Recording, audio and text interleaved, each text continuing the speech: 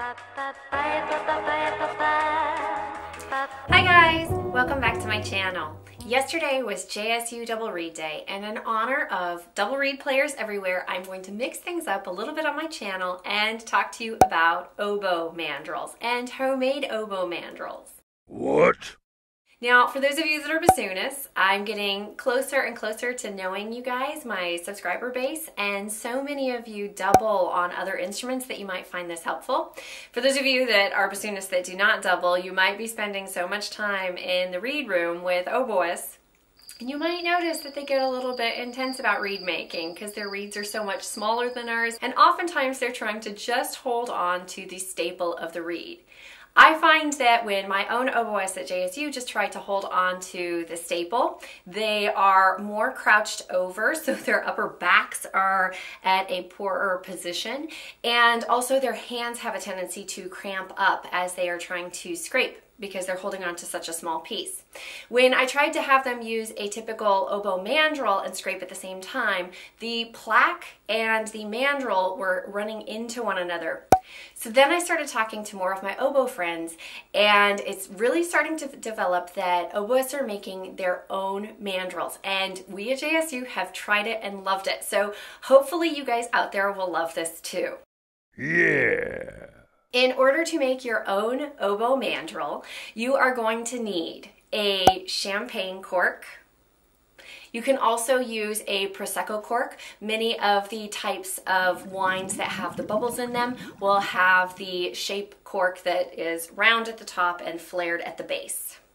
You're going to need a drill and drill bit.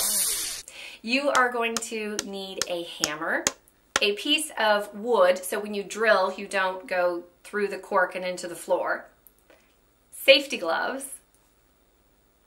a hollowed out ballpoint pen. We found that the Bic pens work really well, or you could also use sometimes the hollowed out pen cap, a ruler, a Sharpie.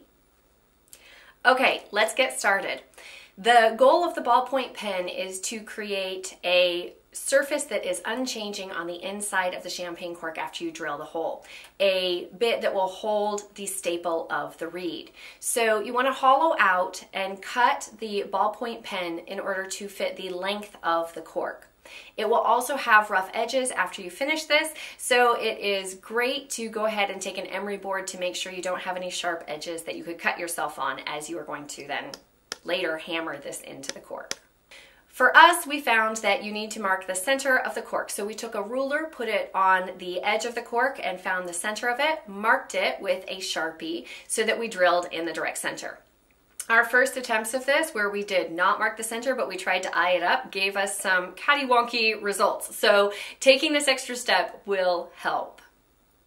From there, we put safety gloves on, held onto the cork and set it on top of the wood, drilled a hole in the direct center, hammered our piece of ballpoint pen that had been hollowed out into the cork, and voila, we had new oboe mandrels.